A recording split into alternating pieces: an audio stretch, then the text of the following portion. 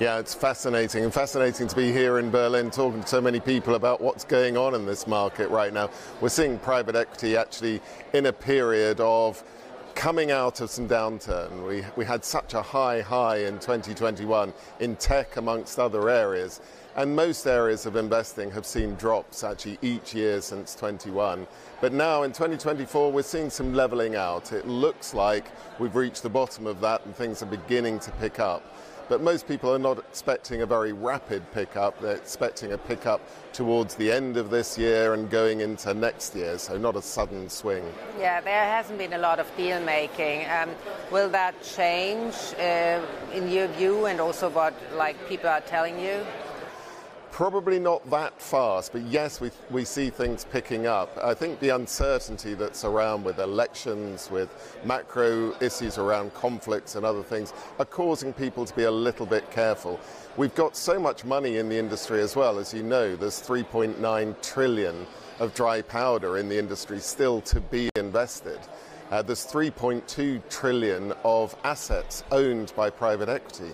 That's a lot of money that LPs feel is committed one way or another into the private equity industry, and they're waiting to see some of that clear before they commit more money in, which means in a place like this where GPs are out talking to LPs about securing new commitments, it's probably as tough as it's been to do that.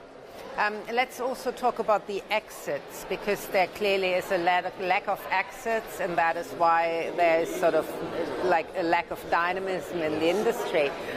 Why don't they tap more the public market? Because equity markets are really going so well. You're absolutely right. Exits are what's required to lubricate this market. LPs want to get money back before they're going to commit more money.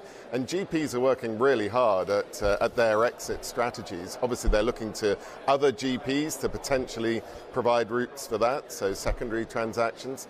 But they're also looking at the public markets. There have been a few IPOs, but it's very thin there.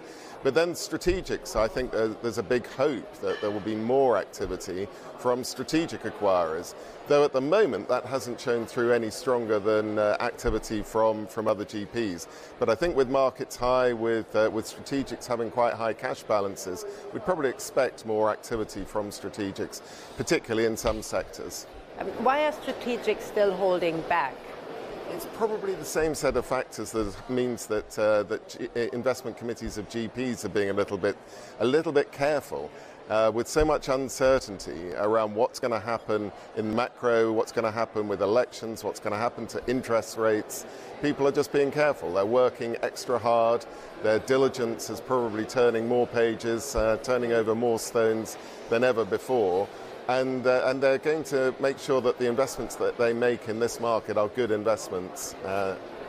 What kind of return levels are they still targeting? We were making that joke every year. Well, it's called SuperReturn. Are there still super returns? Yes, there's still super returns. The great thing about the private equity industry is it does still deliver. And that's why people keep coming back for more. It does deliver in terms of a superior rate of return to that which you'll be getting in the public markets. And if you're able to pick the very best GPs to put your money in, you're going to get significantly more than that. So yes, super returns is probably still a fair title, but is it as easy now to get a 20% plus return? Probably not, but people are still targeting it.